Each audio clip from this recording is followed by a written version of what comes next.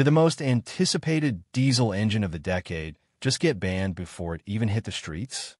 Yeah, the Cummins X21, the engine that promised revolutionary efficiency, unprecedented torque, and the next chapter of American diesel innovation, has just been blocked. But why?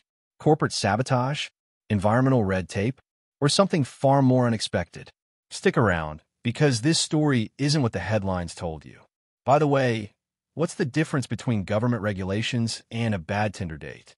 Both seem promising at first, then suddenly you're ghosted, with no explanation. Let's rewind a bit. The Cummins X21 was supposed to be a game-changer. A 15-liter powerhouse targeting both on-highway trucks and off-highway industrial markets. It was built on the promise of ultra-low NOx emissions, higher fuel efficiency, and a modular platform that would support everything from diesel to hydrogen. Big words, right? But Cummins wasn't just talking, they were delivering. Until they weren't. As the first wave of pre-production details rolled out in early 2025, the buzz was massive. Fleets were already prepping budgets, engine blogs lit up, and even OEMs started signaling support. But then, in a quiet press release, hardly anyone noticed, production plans were paused indefinitely. Regulatory agencies had raised compliance concerns. Which brings us to the cliffhanger. What exactly got the Cummins X21 banned? Let's break it down. The first suspect? EPA emissions regulations. The 2027 emissions standards are coming fast, and they're brutal. Zero emissions goals, methane leakage controls, and even stricter NOx thresholds are no joke. Although Cummins designed the X21 to comply, there's a twist. The engine was still reliant on advanced SCR systems. And guess what? One internal EPA review claimed the technology didn't meet practical deployment expectations in congested states like California. Translation? The EPA basically said, "Cool idea, but we don't think it'll work at scale." Ouch. But is that really the whole story? Here's where it gets interesting.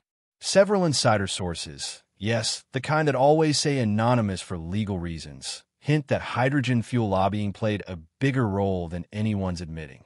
There's growing pressure from both green energy lobbies and automakers transitioning to full EVs. The X21 was hybrid fuel capable, but not fully electric. In today's political climate, not going 100% electric is basically career suicide for a powertrain. So some speculate Cummins got the quiet nudge, pivot, or get pushed aside. Remember when diesel was the future? Now it feels like diesel is that guy at the party who keeps talking about MySpace. Respectable history, but no one's really listening anymore. Still, Cummins isn't folding. They've already shifted focus to their fuel-agnostic platform, where a single engine block can run diesel, hydrogen, or natural gas. Think of it as the Swiss Army knife of emissions compliance. Flexible, scalable, and politically friendly.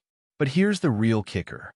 Even though the X21 as we knew it got banned, Cummins has quietly hinted that a reimagined version could still be on the horizon, just under a new name or in a different format. What if the X21 wasn't killed off, but strategically sacrificed to push forward a more government-aligned engine family? In other words, did Cummins just fake its own death to stay alive in a post-diesel world? You'll want to stick around for our next breakdown, where we dig into leaked internal documents and connect the dots between Cummins, Congress, and the trillion-dollar hydrogen bet that's reshaping U.S. transportation. So, should we mourn the X21, or was it just a pawn in a much larger game? Let us know in the comments. And hey, subscribe if you want the uncensored version of what's really going on under